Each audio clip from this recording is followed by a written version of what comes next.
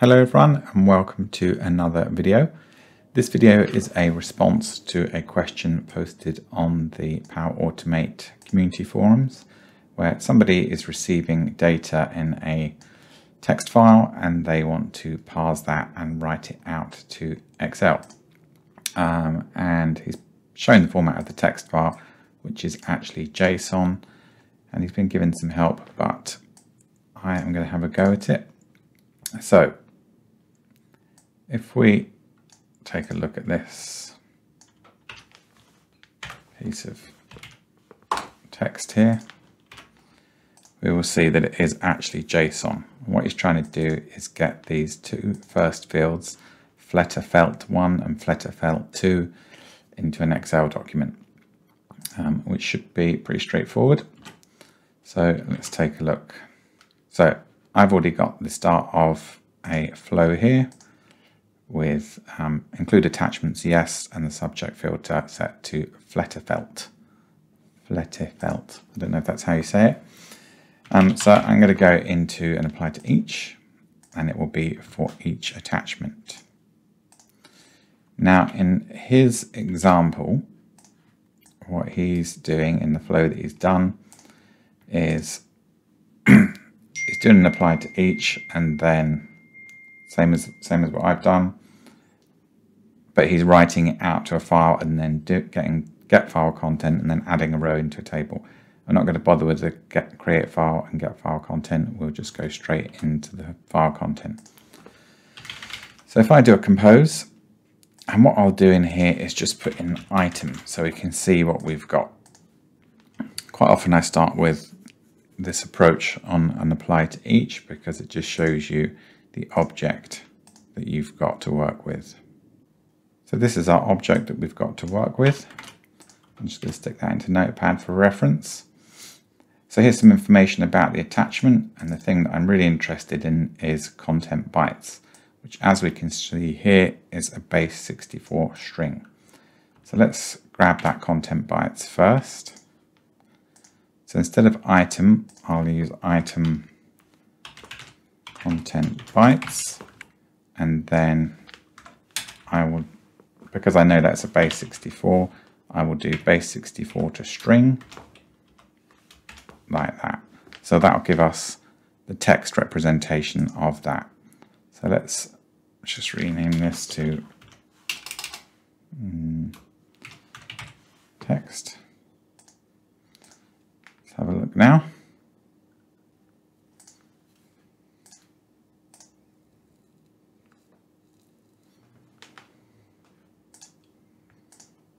Okay, so we've got our text now, and it is text, not JSON. But we can see that it is valid JSON, as I showed at the start of the video, like that.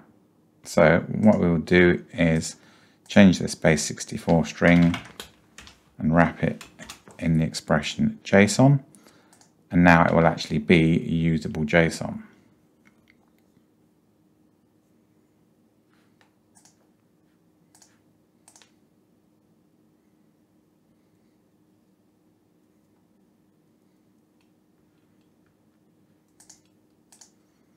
Now we can see that Power Automate interprets it correctly as JSON.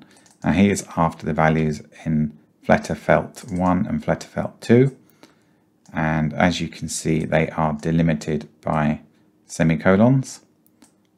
So that looks okay. So what I will do now is I'm going to edit this and I'm going to call it JSON data. I wanted that run history, but it's okay. So let's see if we can extract from here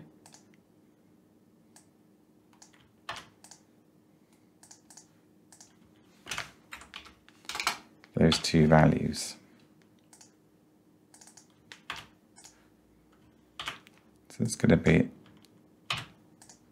1 and the second one. See if we can get those two strings.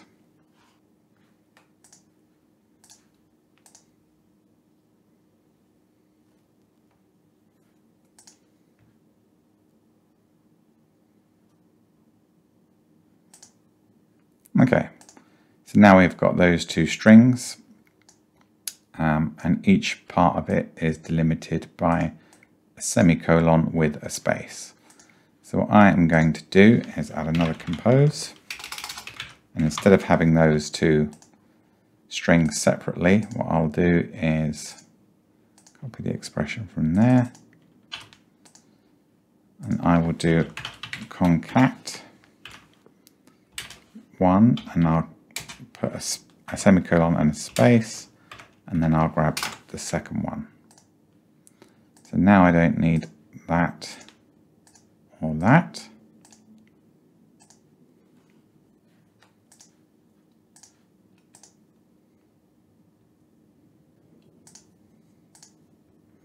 Okay, so now I have got one list with all the entries on it.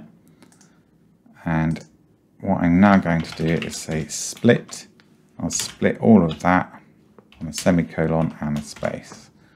So if we now update that,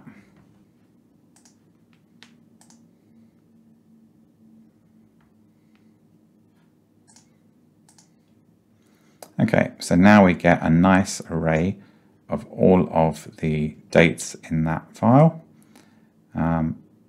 Probably the final two, which are just a dash, aren't needed. So we'll call this, how did he refer to it? Okay, or we'll just call it periods or something. We'll call it dates. And then I am going to do a filter action, and we will filter dates, and I am going to do length item is greater than 1, for example. So that should remove those ones that are just dashes.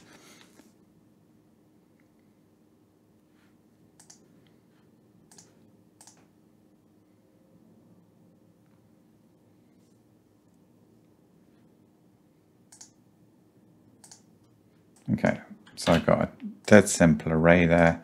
I'll just stick in a parse JSON step. It's not really necessary, but it'll make things slightly easier. So I've used the output of the filter array as the content for the parse JSON. Then I'm going to go down to Excel Online and do add a row into a table. OneDrive for Business. Pick my file out.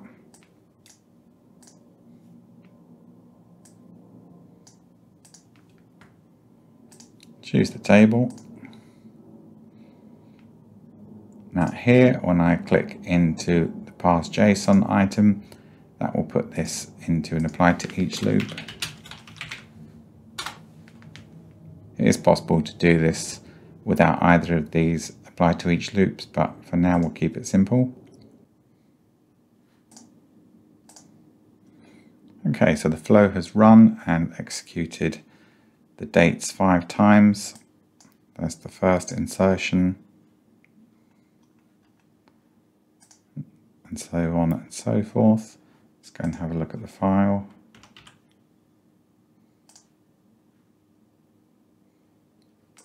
So it's saying there's a new version available. Reopen the file, and there is the dates inserted into the file. And that is it. So I hope that is helpful to whoever it was, MadsV, and to anybody else that's watching that wants to just take an incoming text file and do something with it. In this case, put that content into Excel. So let me know how you get on, Mads, and I'll see you in another video. Cheers. Bye-bye.